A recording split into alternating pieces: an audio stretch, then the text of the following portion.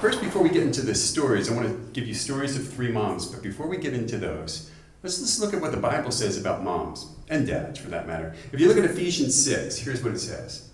Ephesians 6 says, honor your father and your mother. So we'll focus on moms today.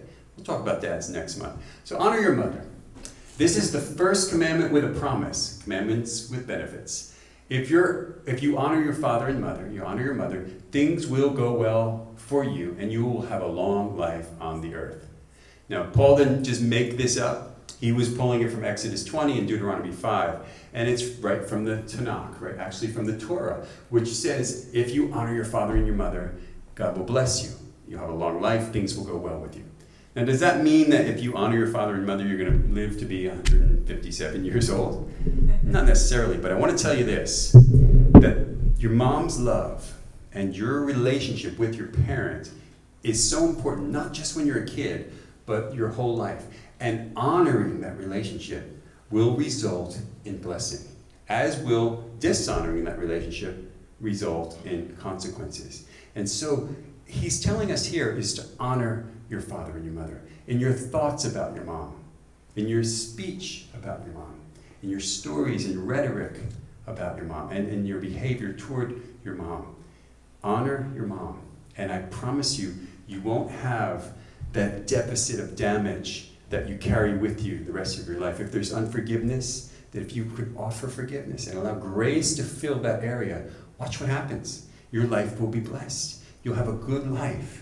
And if you harbor resentment and bitterness against someone who it was or is that close to you, it'll be the same as planting bad seeds in a good garden. Now you may be saying, well, you don't know my situation. You're right, I don't. But God does. So I just want to encourage you to take that word and live it, apply it, and watch what happens. My hope for you is that you'll have a long life, and not only that, that things will go well for you. So we're obviously not all moms, but there's some moms here. And some of us have had moms that have gone on to glory and are in heaven. And some have moms that live far away. And some, I meet people that have never met their mom, or their mom is estranged from them. And so what we want to do here is to honor them through our thoughts about them, our consideration of them. And regardless of who you are, or how old you are, or how famous or how successful you are, your mother is probably the single most important and most significant influence on the early years of your life. If you're like most people, those formidable early years were greatly influenced by your mom. And God chose that. God chose that person to be the one who brought you into this world.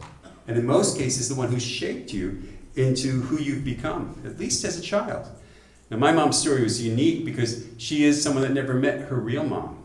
And, she talks about it, and she's gone on to be with the Lord 3 years ago. But when she talked about her mother, it was with incredible significance. For instance, when she was, I believe, less than a year old, her real mom died. And so what was the Jewish tradition back then, they would arrange a marriage for the widower so that he would marry another woman right away. And so they got married, but the new wife of my grandfather said, I will do this as long as Phyllis never knows that I'm not her real mom, and I'll raise her as if she's my own. So that was the family secret. And so as she's being raised and other children came into that family, she never knew that this woman that she called mom was not her real mom, or her birth mom, because she had died. And one time when she was a teenager, and she found out through a relative who kind of blurted it out. That wasn't necessarily a relative, like a friend of the family turned out to be a relative. Anyway, she found out the truth, and the truth had been hidden about her mother, and it affected her. It rocked her world. It rocked the foundation, because her identity about who her mom was shattered. That's how important the role of mother is in our lives. Motherhood is very, very powerful. It can either be one of the most empowering or the most discouraging things in our life. And you look at the lives of these great men, presidents and world leaders, and very often some of them will talk to you or speak about how influential their mom was to them, or their mom's words were them. You know, I think about George Washington. He says, all I am, I owe to my mother. Abraham Lincoln says, I remember my mother's prayers, and they've always followed me and clung to me my whole life. Everything I am or hope to be, I owe to my angel mother. Billy Graham says this, of all the people I've ever known, she, his mom, had the greatest influence on him. Not some theologian, Bible scholar in the seminary he went to, his mom, his mom. Many presidents and world leaders will say this, and why is that? Because the role of mom is very significant and very powerful. There's the old quote that says, the hand that rocks the cradle rules the world, right? Because of the influence that you as a mom, or your mom, had on you, is impenetrable. It goes so deep inside us. So, all moms are special.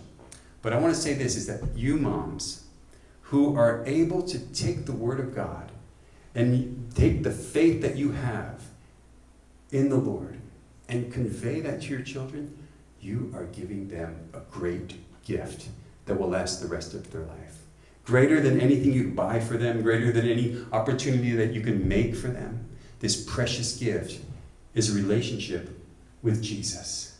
And I want to look at 3 women of the Bible who did just that. So there's 3 stories of these 3 women of the Bible that I like to talk about. You know, some of them you may have heard of, some maybe not. But here's who they are. They're amazing moms of the Bible. And they are Eunice. Who's ever heard of Eunice? Naomi. Who's ever heard of Naomi? Okay. Spongetta. Who's ever heard of Spongetta? No, she's not one. The widow of Zarephath. Who's ever heard of that? All right, so here's the story of Eunice, Naomi, and the widow of Zarephath. So let's roll back first to the widow of Zarephath. The widow of Zarephath. This is a single mom. We don't know her name, but she encounters Elijah, a single mom, obviously a widow. And let's take up 1 Kings 17 and just listen to these stories as if you're reading a story about your mom or a mom that you know, or just some old mom in the Old Testament that you want to hear about. And here's what it says. Then the Lord said to Elijah, go and live in the village of Zarephath near the city of Sidon, which is way up north towards the coast in what is Lebanon now. I have instructed a widow there to feed you. So he went to Zarephath. And as he arrived at the gates of the village, he saw a widow gathering sticks. And he asked her, would you please bring me a little water in a cup? And as she's going to get it, he called to her and said, bring me a bite of bread too. And this guy already starts out really presumptuous, you know, can you imagine? But it goes on. But she said, I swear by the Lord your God that I don't have a single piece of bread in the house. And I have only a handful of flour left in the jar and a little cooking oil on the bottom of the jug. I was just gathering a few sticks to cook this last meal, and then my son and I will die. Now bear in mind, there's severe famine. Everyone's dying around her. All her neighbors are dying from starvation. And she just figures, I have a little bit, I can make a little something. And then we'll eat that, and that'll be our last meal, and we'll die of starvation just like everyone else. But Elijah said to her, don't be afraid. Go ahead and do just what you've said. But make a little bread for me first. Then use what's left to prepare a meal for yourself and your son. For this is what the Lord, the God of Israel, says. There will always be flour and olive oil left in your containers until the time when the Lord sends rain and crops grow again.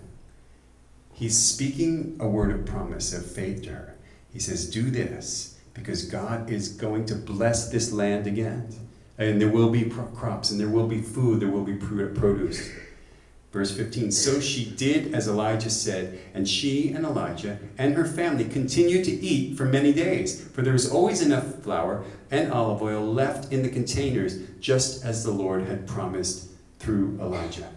See, this is a woman of great faith. This is a woman who really had nothing to lose. However, in the first verse we said, the Lord made it known to her that Elijah is going to come, and he instructed her to listen to him. So she recognized him as a man of God. But bear in mind, this is not a Hebrew woman. This is a woman from Sidon. And she responds to the word of God by being obedient despite circumstances. You hear me? Sometimes you and I are faced with the exact same thing. We see what circumstances are, but we hear what the Lord is saying. And we have a choice. Should we just do what seems practical and seems prudent? Or should we listen to what God's saying and trust him by faith? And she did that. And because she did, she ate for the rest of her life. Now, was the rest of her life great? No problems? No. Immediately after that, if we were to read the rest of the scripture, we'd see that her son got really sick.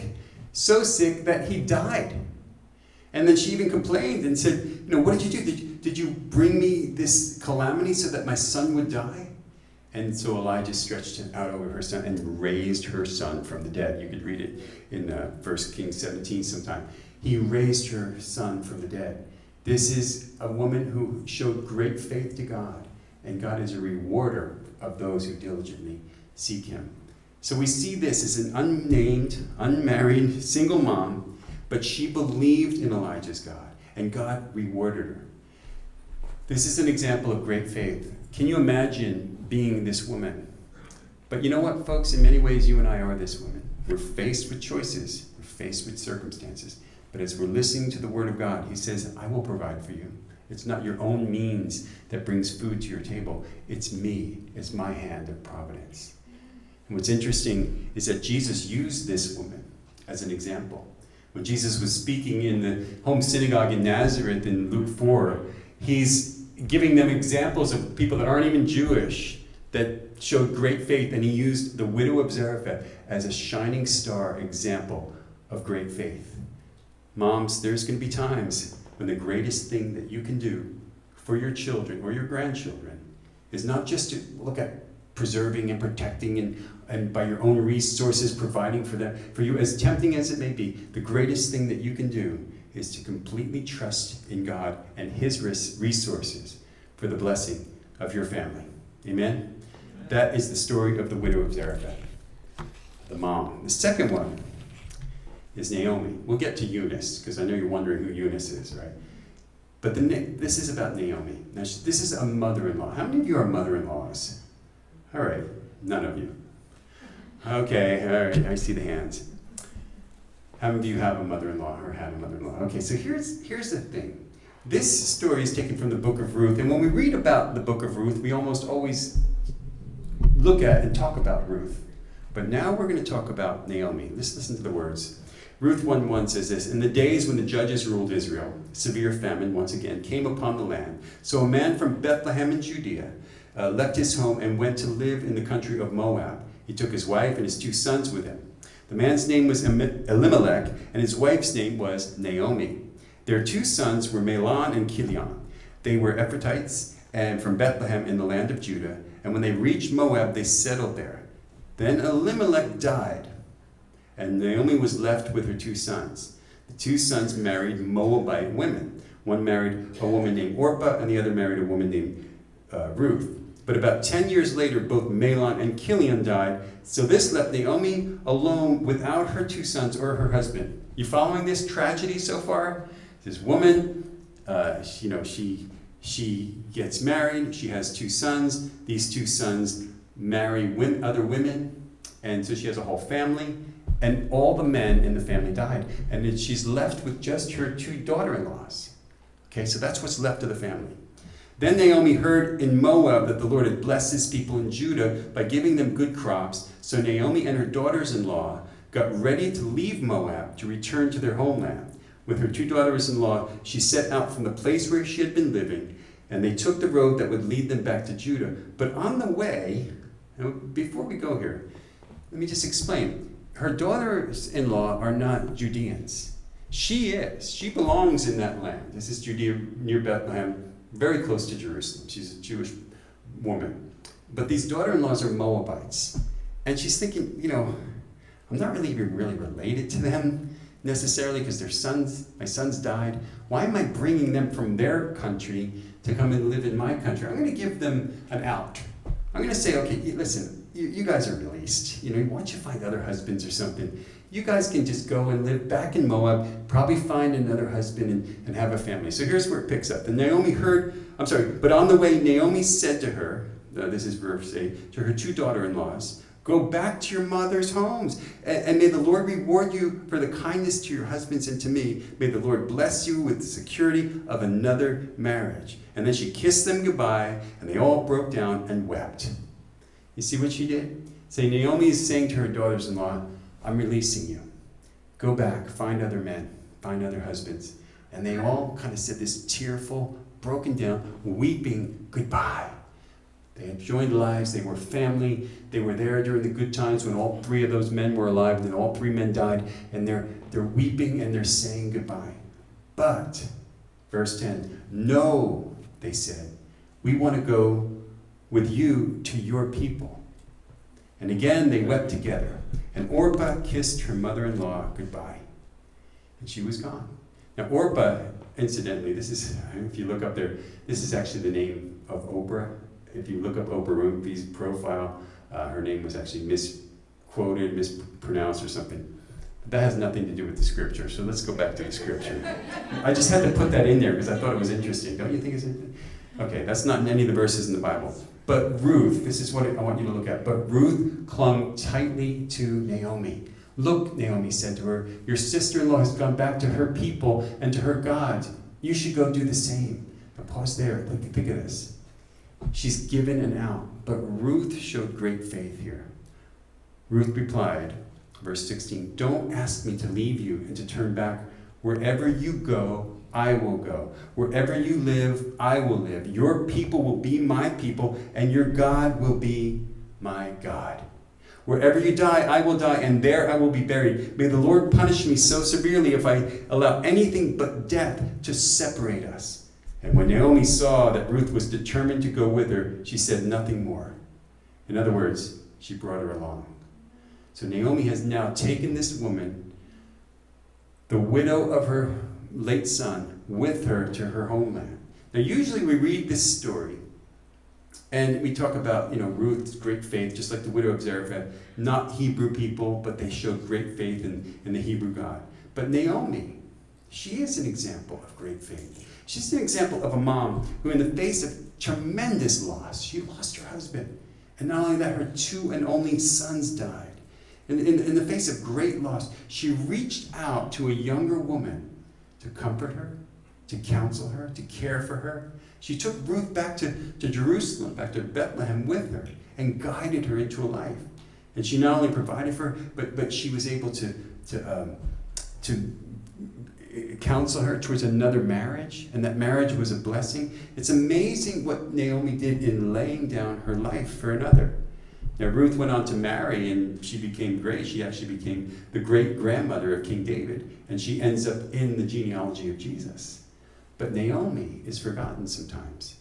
And I want to tell you, women, there's a very special ministry that you have, a very special ministry that you have to younger women, and that is to comfort them, to counsel them, to guide them. Titus says that the older women teach the younger. And so sometimes you feel, guys, women particularly, sometimes you feel like your time is up. Your, fruitfulness is up. And that's not true. It's never too late. God will put younger women in your life, some whom you're related to, some that you're not. And you will be a Naomi to them. And you'll bring them out of this desperate circumstance of grieving and loss and weeping, and bring them to a place where they are reestablished and re-provided for, and perhaps even sent on their way to the next most amazing part of your life. So I want you to take a lesson from Naomi, to not give up when everything goes wrong and just live out your days. But remember, God has purposes for you that may have everything to do with another person. Now we're going to move on. And this is the last one. We're talking about Lois. I said Eunice, but we're going to talk about her mom, Lois.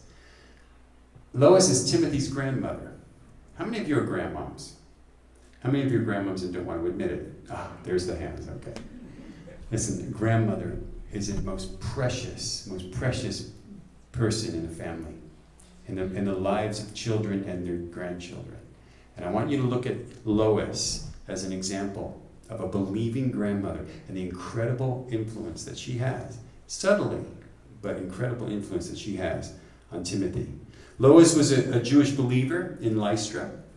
She's the grandmother of Timothy. And we read in Acts that we hear about, let's just read it here. Paul went first to Derbe and then went on to Lystra, where there was a young disciple named Timothy. His mother was a Jewish believer, but his father was a Greek. And so we don't know much about the father. But if he was a believer, we probably would have known that from the scripture. And so we learn right away about the mother. She's a Jewish believer. In other words, she's a person who lives in Lystra, who is born Jewish and believes that Jesus is Messiah. And she's teaching her son this. Now, right there, they're talking about Eunice. But when we look at 2 Timothy, we see this. He says in 1:5, he says, I'm reminded, he's talking, Paul talking to Timothy, I'm reminded of your sincere faith, which first lived in your grandmother Lois and in your mother Eunice. And I'm persuaded now lives in you also. This is a small passing verse, but there's so much here. Friends, and let's just talk to all of us. You have a place in your family, especially as we get older and we have children, and then our children have children. We have a vantage point, a point of strategic influence where we can influence a whole generation, 2 generations of people. And what Paul is saying here, and the reason I believe Paul brought Timothy under his wing as his prodigy, as his apprentice, is because of the foundation of faith that Timothy had to be the next leader of the church. You with me? So when Paul is, and this is one of the last things that Paul writes, as Paul is finding himself closer and closer to death, he's looking for people to bring up, disciples. He's looking for men who he's discipled and poured into that are coming up to lead the church. And he does a lot of pouring into and affirming Timothy. And one of the things he recognizes in Timothy is a strong foundation of faith. Where did he get it? From the women in his life. From the women in Timothy's life. First, obviously, the grandmother. First lived in Lois, and then eventually in Eunice as well. And this reminds us that grandmoms, I want to remind you that you have tremendous influence on your life. And I'll say that even to grandpas as well. I think the reason I'm standing in front of you today is because of my grandfather. The first in our family to receive faith. And it was probably the most unlikely. Because if you were to look at Saul Tomberg in the early 1970s or maybe late 60s, he was sort of a bitter Jewish man, had nothing to do with Jesus. But the Lord captivated his heart, and he gave his life to the Messiah. And he was so excited about it that he came up to New Jersey and he preached to all of us, to my mom and to me and to my other brothers and sisters. And because of that grandparent, I was lit up at an early age, a foundation of faith, following through, so that I'm standing here before you today because of the influence of a grandparent. And so never underestimate the influence that you as grandparents have on your grandchildren. You might say, well, listen, you don't know my situation. My kids are not even raising them in the faith. Doesn't matter. Maybe they don't even have any time for God. Doesn't matter. You have the ability from your vantage point to speak life, to give a foundation of the Word of God, to insert scriptures into your dialogue with them, and that will not return void. So this is an admonition to you as grandparents that time is not up. There's a lot of influence that you can have. Lois was able to make that incredible impact on Timothy's life, and let's face it, Timothy, he influenced the entire world. 2 Timothy 3:14. Do we have that one?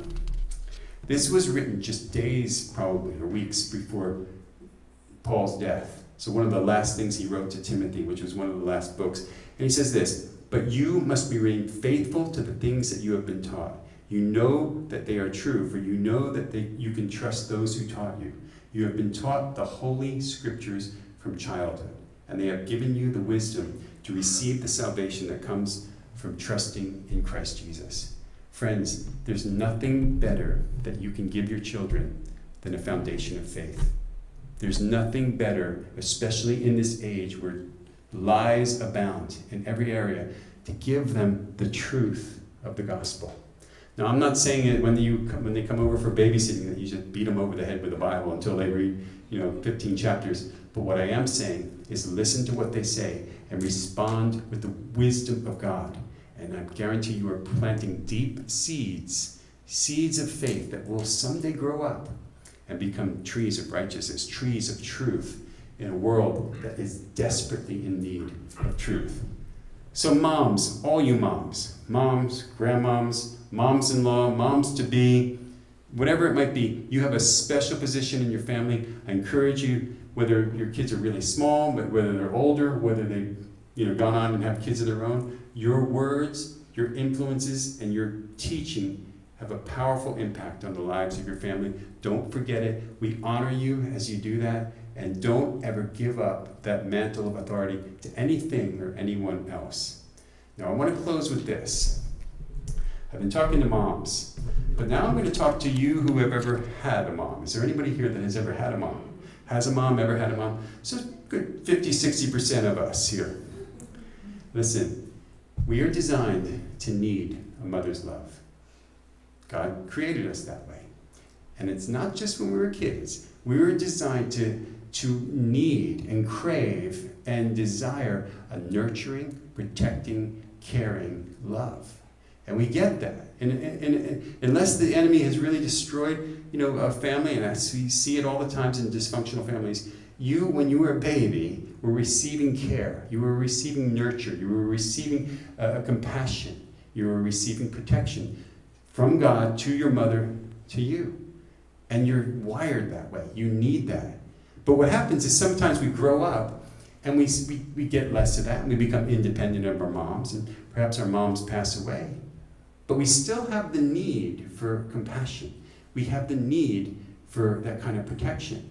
And if we are going to admit it, we sometimes will deny that need. And we try to just toughen up and say, I don't need compassion and protection. I'm a man. I'm a strong, independent woman. But I want you to know that your heart is designed to need love. And you need a compassionate love. You need a protective, nurturing type of love. And why am I saying that? Because it seems hopeless if we need that kind of love and our moms passed away, or we've grown up and we can't get it. I want to tell you today that Jesus wants to give you that love. Jesus wants to be your protector. He wants to be the one whom you can cry to. And he wants to give you compassion and nurture. He wants to preserve the tenderness of your heart, not allow it to grow hard so you don't admit that you need that love anymore. Jesus is love. Jesus is all of God. He says, I and the Father are one. And 1 John 4:8 says, God is love. Jesus is the embodiment of love. And not just tough love, not just, discipleship, get things in order kind of love, admonish you, chide you when you do wrong kind of love. Compassionate, tender love, nurturing love. Jesus wants to be your mother. Whoa, wait a minute, hold on a second. Now he's really off the rails. First, he's like a grown man saying we should all be like babies. And now he's saying Jesus wants to be your mother. Wait, let me rephrase that.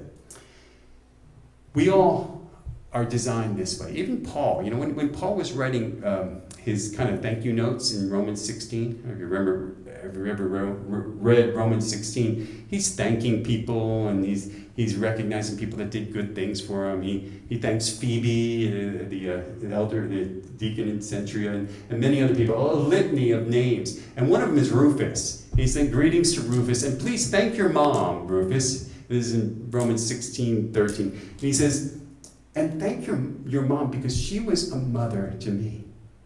We can be moms to someone else. Jesus really encourages motherhood. What was he saying on the cross when he sees John? He's suffering. He sees John weeping. He sees Mary weeping. He recognizes Mary is going to have need of a son, and John needs a mom. And what does he say? He says two things. He says, woman. He's dying on the cross, by the way. Right? This is in John 18. He says, woman, behold your son. And son, behold your mother. He's making sure these needs, motherhood needs, are met.